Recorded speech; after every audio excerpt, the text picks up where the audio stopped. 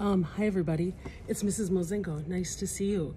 Okay, so we're gonna learn a little bit about tessellations. Tessellations, we're coming off of a unit all about optical illusions, and I wanted to teach kids a little bit something extra. Looking at the work of M.C. Escher, this is just our quick down and fast way to do it. We're just using Post-it notes, something every day that you have at home. We're gonna take one side, cut an organic or geometric kind of shape on one side, and move it to the other side. You ready? Here we go. So I'm just gonna do some quick cuts right here.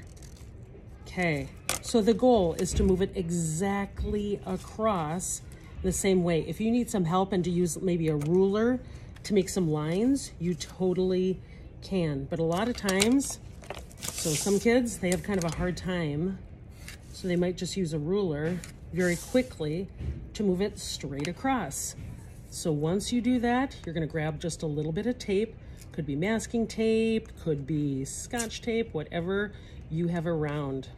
Preferably a tape that works. Okay, that's helpful. All right, so once you get it across, this is where I ask folksies to just go ahead and tape it. Okay, so once you've got that, now, so you take it from one side, move it to the other. Now, let's go on the bottom. And now I'm gonna go ahead and do some curvy, kind of organic shapes. And again, you're just gonna move it straight across.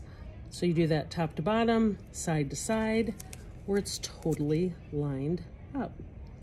Okay, and then once you've got that, make sure that you're not flipping it and just put it just flat up against one another. Okay, there we go.